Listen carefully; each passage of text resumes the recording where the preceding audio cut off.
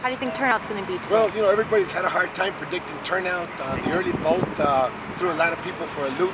So it's anybody's guess, but we're going to be out there knocking on every door, ringing every phone, and sending every social media message that we can to come out and vote.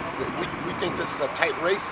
We think the field will decide it, and that's why we're confident that tonight we're going to have a great victory party. Thank you so much. We're really excited to spend the day working for Commissioner Garcia and for Alderman Arena here for his re-election as well.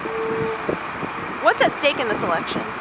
I think this election is a real turning point for the city of Chicago. I think that we have seen our neighborhoods really suffering in the last 4 years, that working families are struggling to make ends meet, and our communities need investment, we need resources, and we need a mayor who's going to care about working people. And Chuy Garcia is going to be that mayor, Alderman Arena is going to be that alderman. We're going to see real progressive leadership. I think we're going to see a real surge in turnout today. I think this is an unprecedented kind of election. We haven't seen a mayoral runoff like this before. I think it's impossible for anyone to know what to predict today, but one thing I know from first-hand experience is that field wins elections. And this campaign has armies of dedicated, passionate volunteers out knocking doors, getting voters out to the polls. That's going to make a difference.